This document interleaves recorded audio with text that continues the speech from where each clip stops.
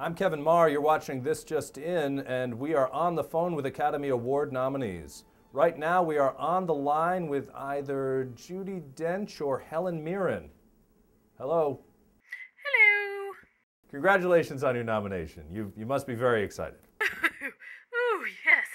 Oh, it's brilliant. I'm afraid we're going to have to wrap this up. This phone call is costing me a fortune. We'll be right back. Hello, I'm Kevin Marr with breaking news. This just in.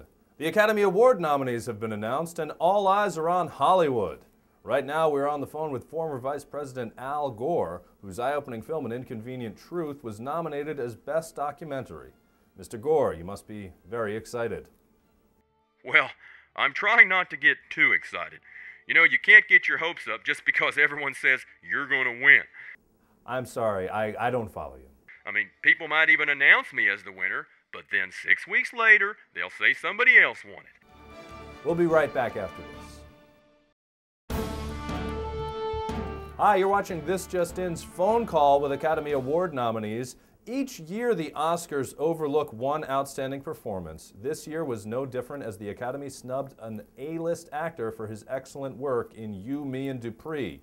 On the phone now is Owen Wilson. Owen, can you hear me? Gosh, I'm just like, wow. You know, I mean, I can't believe it, you know?